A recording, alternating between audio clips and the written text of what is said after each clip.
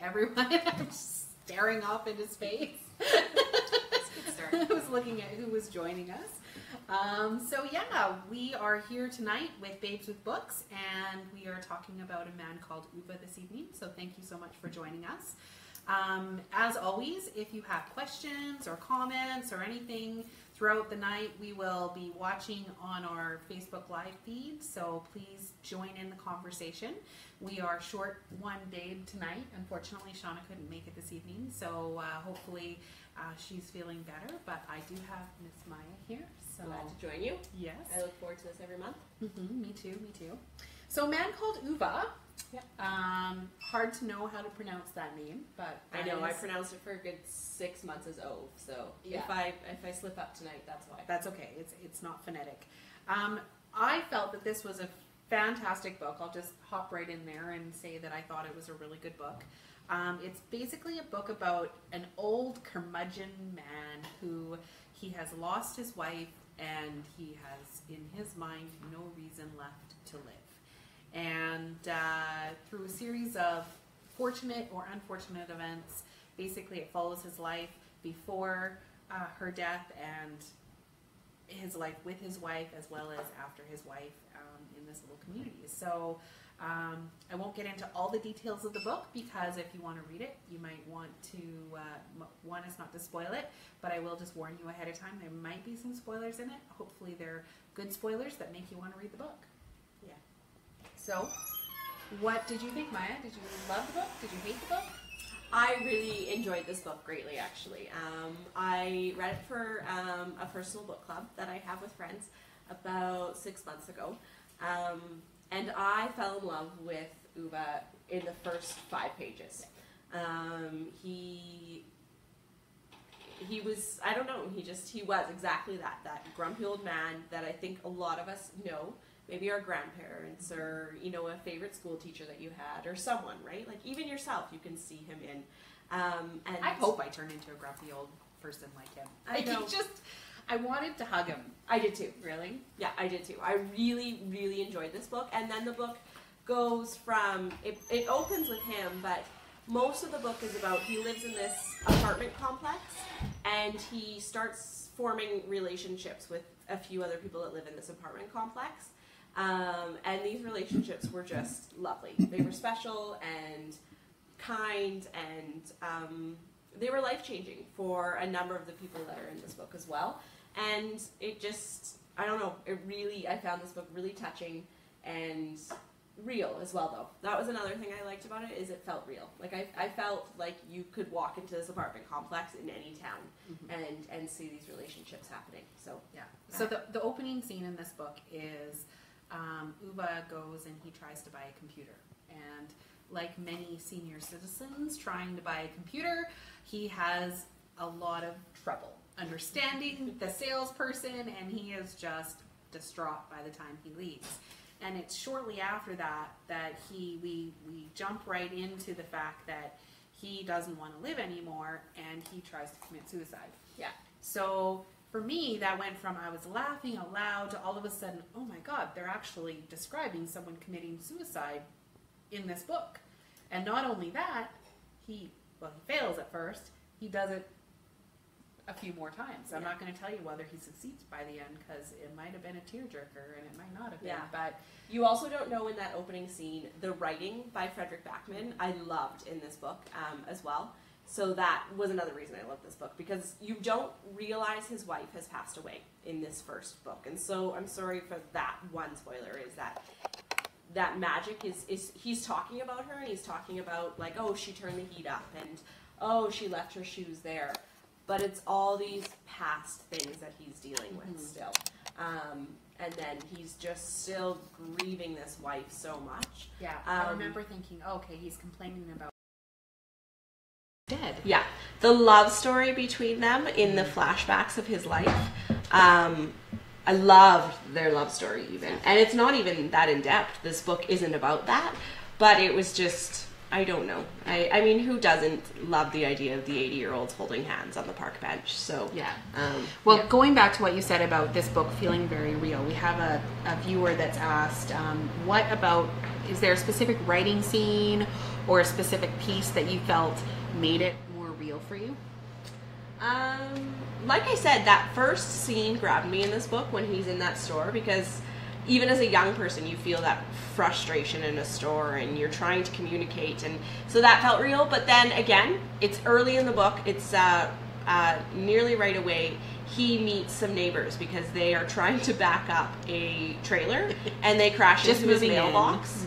And he's incredibly frustrated and trying to keep his cool, and that scene right away, it hooked me right away, actually. And I think for me, the stuff that made it real was that he was such an old curmudgeon, and I could see all of these scenes unfolding, and it wasn't that it was just his internal thoughts and he never acted upon them.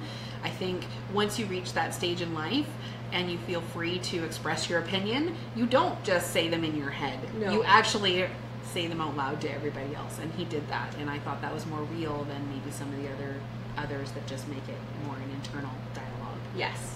Yeah. So I felt like the book grabbed me right away and placed me within that complex, and sometimes books don't get you right there, and that's a struggle for me, is when you're a third of the way in and you're still trying to find your way into the setting or like a character's viewpoint. You've lost me by then.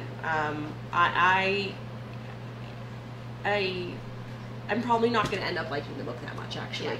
Yeah. I think I'm like a right away grab. I'm not really willing to wait. So how important do you feel then is opening scene in a book, going to kind of the writing process? Huge.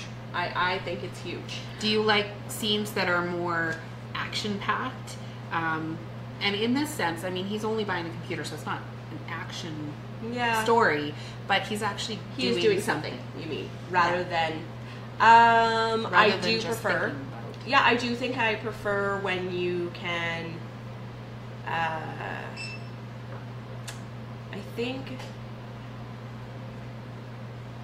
How would I describe this? I don't want to be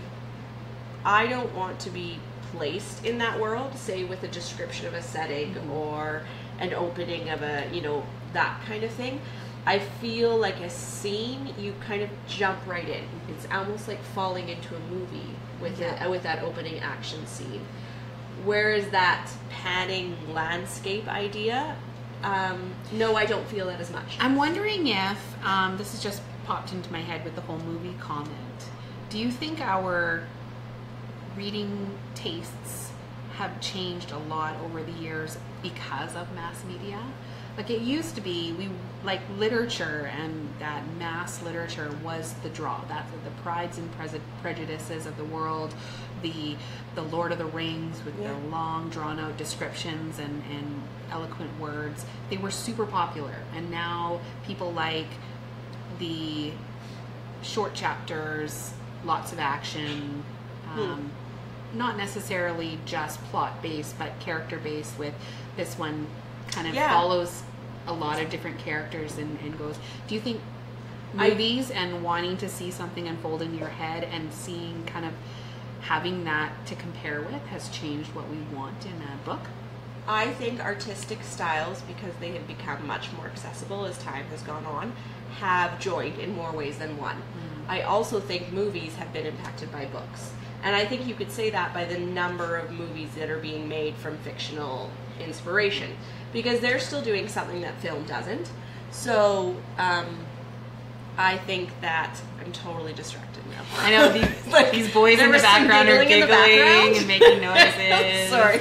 We have a team back there. No, fanboys. I think that a lot of art has come together. Even if you think of like art, like paintings and stuff, you're getting a lot of popular media being brought in those ways that are very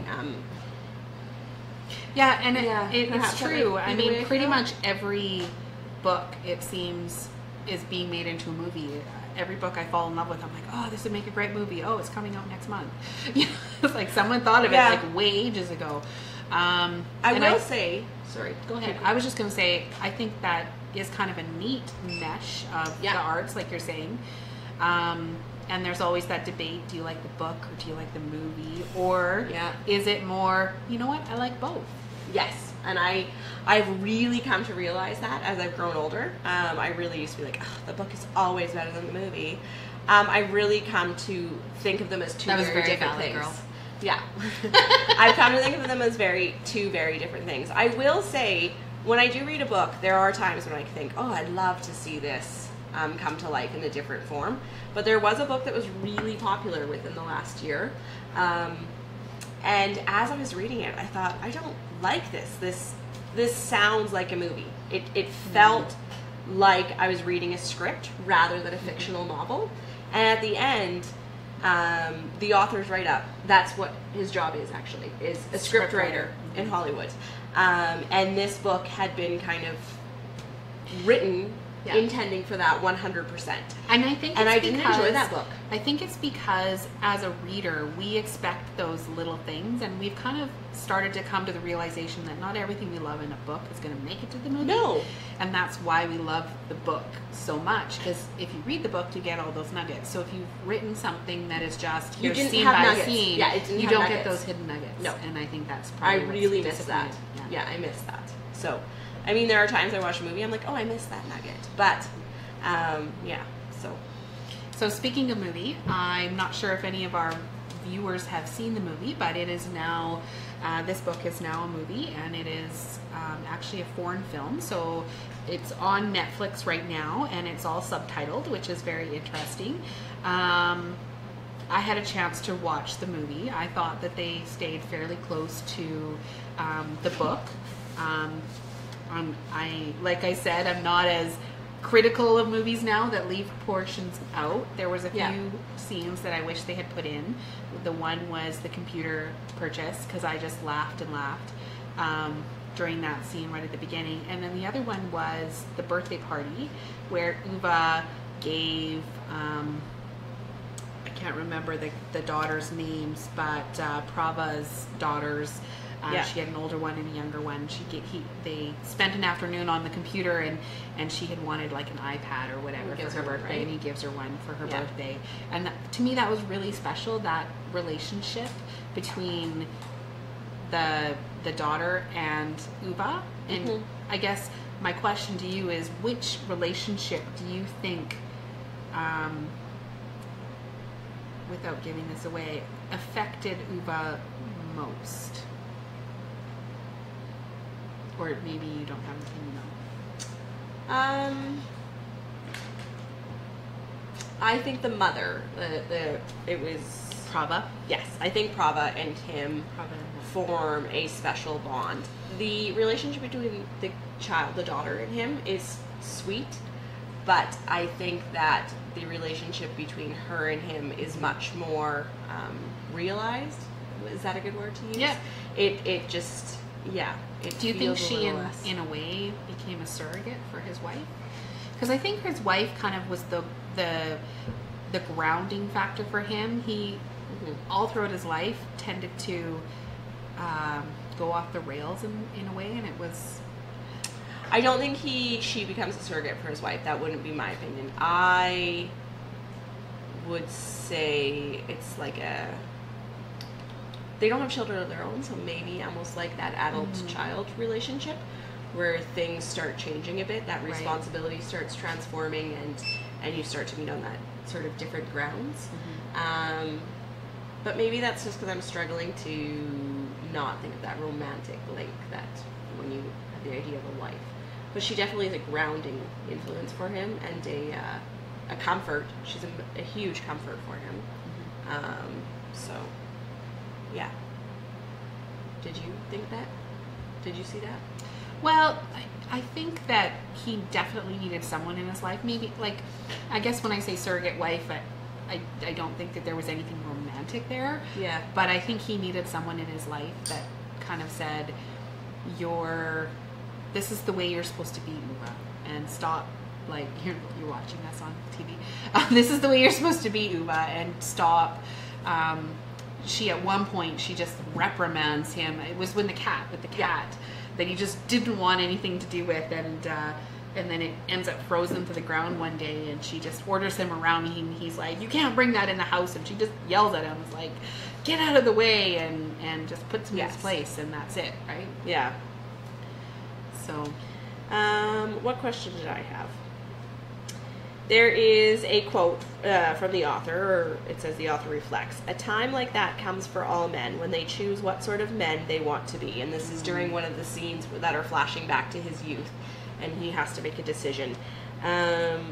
Do you agree with this sentiment? Do you think that there's that moment in people's lives when we make a choice? Do you think that was it for him? I do think there's a moment in people's lives where they decide what, and some people never reach that moment, and they kind of, and it suits them just fine. For me, I think there was that moment in my life. I like the question though, because it says there's a time in every man's life, Yeah.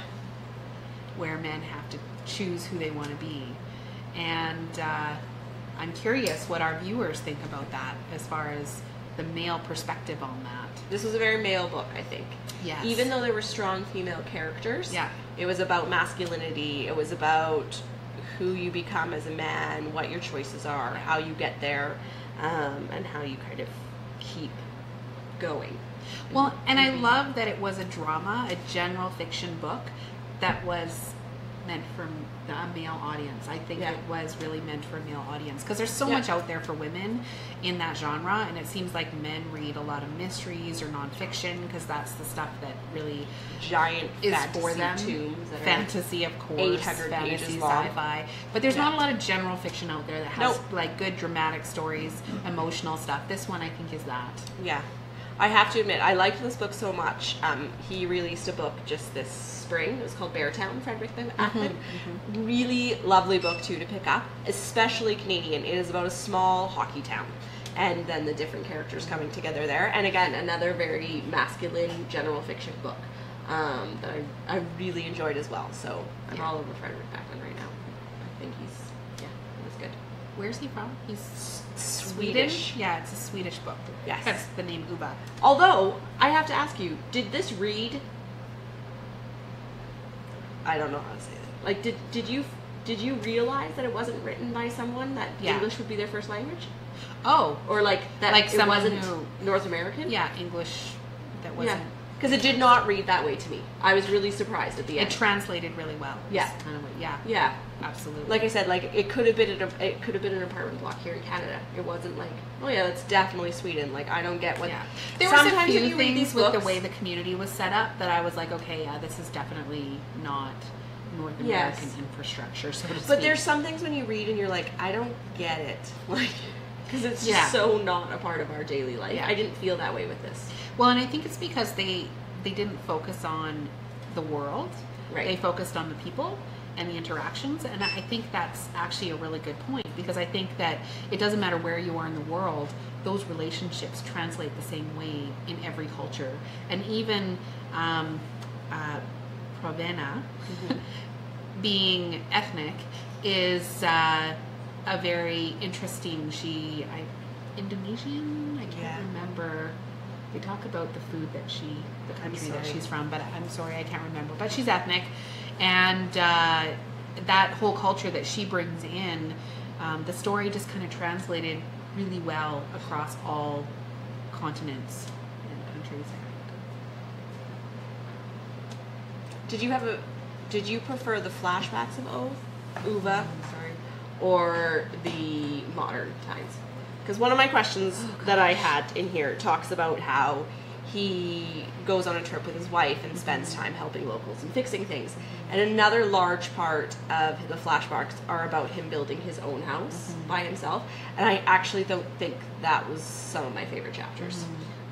The perseverance of this young man to like go ahead and do it in the face of judgment and adversity. I really liked that part where he's building his house. Yeah. So, you know what? I don't think I could pick because I really liked Uva. Now you, I know. You, now you we're messed combining me them. up. I really liked Ova. We can't. Uva. We're good. I really liked him. OVE.